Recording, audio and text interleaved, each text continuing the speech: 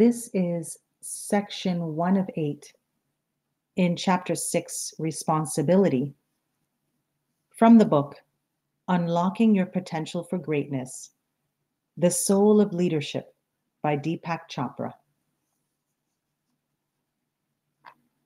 Leading from the soul means taking responsibility for more than the group's needs.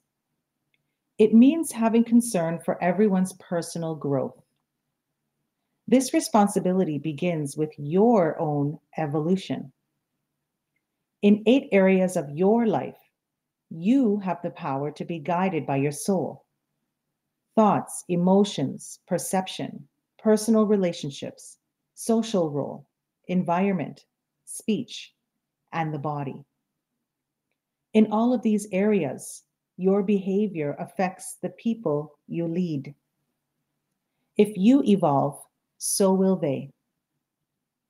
Leading from the soul means that evolution is your top priority. You never act in such a way as to lower the self-esteem of others. You examine your underlying beliefs and modify them as new opportunities for growth reveal themselves. Because evolution is an unstoppable force in the universe, you draw upon invisible powers. Therefore, being responsible is no longer a burden. It rests lightly on you as long as you continue to grow. Every leader takes on responsibilities, but if you lead from the soul, you have a different perspective. You take responsibility for your own evolution and the evolution of those around you. You've chosen to start out with a vision. In order to fulfill it, you walk a path that is about much more than external success. The inner person is growing every step of the way. The group is having higher needs fulfilled. So how do you equip yourself to keep evolving? Personal commitment plays a part, but to what do you commit? Once this question is answered, you'll know what your responsibilities actually are from day to day. Your soul doesn't make any demands because it isn't involved in activity. Therefore, your responsibility arises only when you have to act, think, and feel. Seeds are forever sprouting in silence. Each seed is a possibility arising from the field of infinite possibilities. A seed may sprout as your next thought. Your responsibility, then, is to make your next thought evolutionary. It should promote growth and progress. But a possibility doesn't always manifest as a thought. It could be a sensation, an action, or a word. Possibilities encompass every aspect of life. Your soul is capable of giving you anything you want. But the other side of the bargain is that you are responsible for what you ask for. Knowing what to ask for can be quite subtle. However beautiful and inspiring your overall vision, there are thousands of details that must be worked out on a daily basis. A leader may be dedicated to building world peace, or to working for a sustainable economy, or to finding an alternative to fossil fuels. In comparison to such lofty goals, it seems petty to consider the next word you are about to say, or the next sensation you will feel in your body. But these are a part of the fabric of life. And if they don't evolve, your vision won't evolve either. The fabric of life is incredibly complex and interwoven, but we can find 8 main strands, each with its own set of responsibilities. The joy of looking at the subject from this perspective is that you will be taking on responsibility not as a burden, but as a way of nurturing yourself. Ask yourself one question. Will I evolve by doing this? And if the answer is yes, accept the responsibility for your choice. A leader's responsibilities can be divided into the following 8 areas. I am responsible for what I think. I am responsible for how I feel.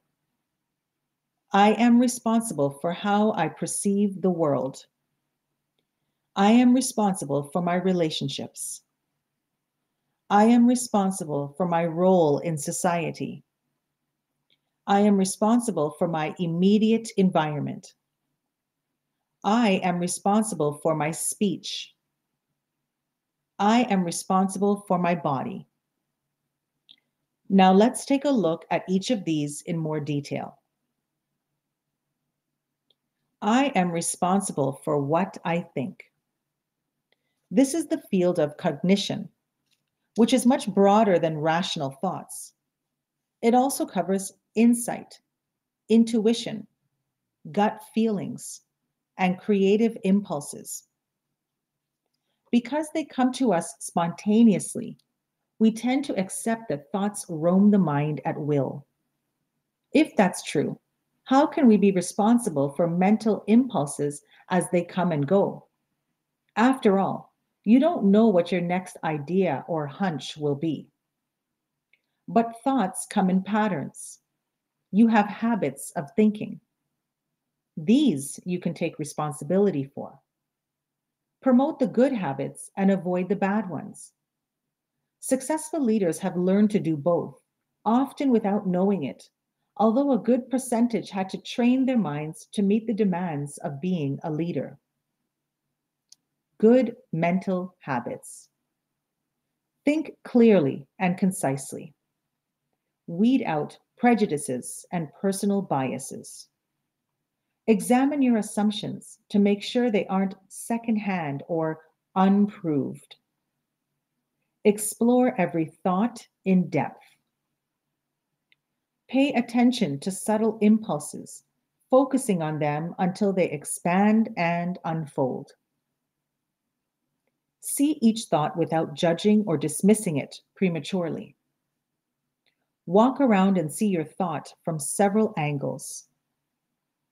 Be sure you aren't influenced too much by stress, emotion, or the heat of the moment.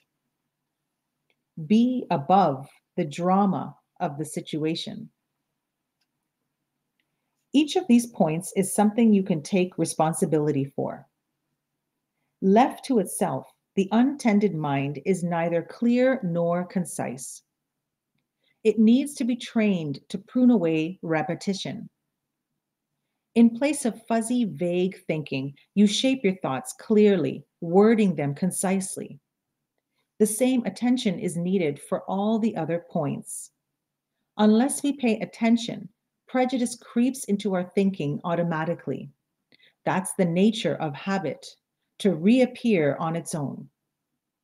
Time and again, you have to pull up and say, "This isn't what I want to think. It's just old conditioning from the past, a stale repetition of what I used to think." With cognition, your overall responsibility is to be self-aware. Only you can spot the effect that emotions and stress are having. No outside perspective can substitute for yours, even though trusted advisors can bring you to your senses by pointing out where you've lost clarity. Notice that two things are not on the list: organization and discipline. Some leaders owe their success to having a highly organized and disciplined mind. Examined closely, the need to force your mind into a discipline is like training a wild animal whose behavior you don't trust and whose wildness is undesirable. But as restless as the mind can be, it is also the source of spontaneous answers and solutions. Spontaneity requires freedom, and it's difficult for something to be free and disciplined at the same time. Of course, your mind can't be left ragged and wild. Even the pure artist who cannot tolerate rules or boundaries will accept the discipline of learning his craft. You can take your cue from that. Discipline your mind as a means of mastering your craft, but then let it be free. Otherwise, You will dismiss too many stray thoughts that in fact have something to tell you. In the same vein, allow every subtle impulse of the mind, the vaguest hunch or intimation, to expand. This is particularly true when you feel a slight uh-oh. Under the pressure to agree with others, to find quick solutions, to be rid of a problem, we all jump to faulty conclusions. But the soul can't be fooled by externals. And when you feel, however subtly, that something isn't quite right, you must trust yourself. In fact, the subtler the uh-oh, the more it can be trusted.